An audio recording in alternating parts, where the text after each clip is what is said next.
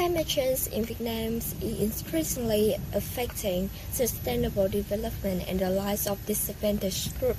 Vietnamese youth recognize the importance of their involvement in climate change response and environmental protections.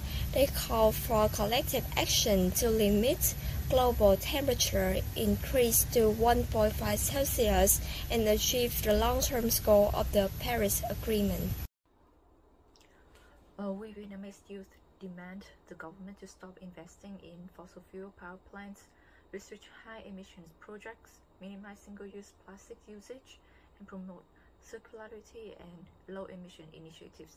We emphasize integrating climate change-related content into education curricula and conducting awareness campaigns. We seek financial support for climate change initiatives and capacity-building programs. We advocate for greater youth participation in policy-making, especially concerning climate change and environment-related policies. In Vietnam, a youth climate action roadmap has been developed, and the government, businesses, and societies are urged to collaborate and implement it with the support of the Youth Climate Action Network and the youth initiatives. As Vietnamese delegates at Mock COP28, we urge our government to deliver these following goals. 1. Incorporating climate content into national curriculum from grade 1 to grade 12. 2. Providing teachers with training and resources. 3. Launching public awareness campaigns inside schools.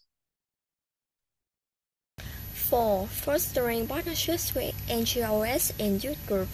5. Investing in sustainable infrastructure in school. 6. Allocating funding for climate science research and incentives for sustainable practices that can further enhance climate education. 7. Incorporating local knowledge and continuously evaluating and improving climate education. Thank you.